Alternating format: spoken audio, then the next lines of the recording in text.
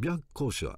To the left of the Okumiya is an Ikkensha Kasugazukuri-style building called Byakkosha, which is square with 2 pillars. This is the only shrine dedicated to the white foxes, the servants of Inari Okami. Long ago it was called Myobusha, and until 1674 was located near where Tamayama Inarisha stands today, Okumiya, Byakkosha.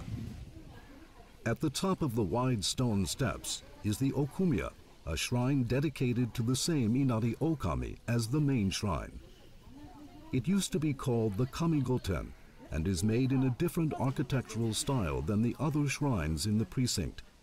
It also is a designated important cultural property.